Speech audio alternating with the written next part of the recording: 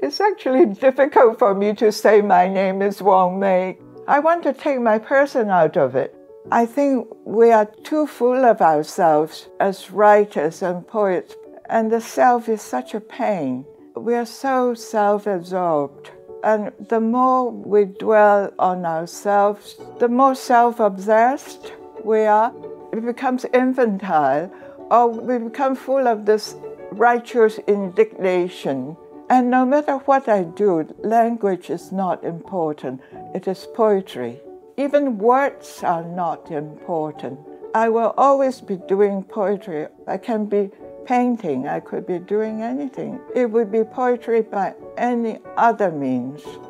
Picasso is a great influence on my work because the way he sees things, he doesn't see things through one perspective.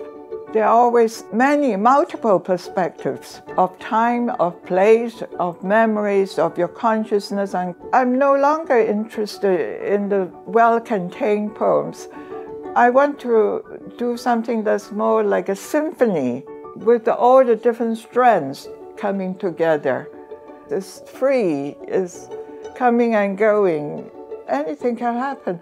Poetry and pictures, visual arts should send us out to the world and see how the world can save us. We can't save ourselves, but other people can save us. We can save each other, and nature can save us. And it all depends on what you perceive. What you perceive can save you. This is what we do art for. It's not by becoming self-obsessed and dwelling on your pain, on your victimhood, on your identity. I don't have any fixed identity or fixed idea in my head. Why should I? I'm alive and I'm changing all the time.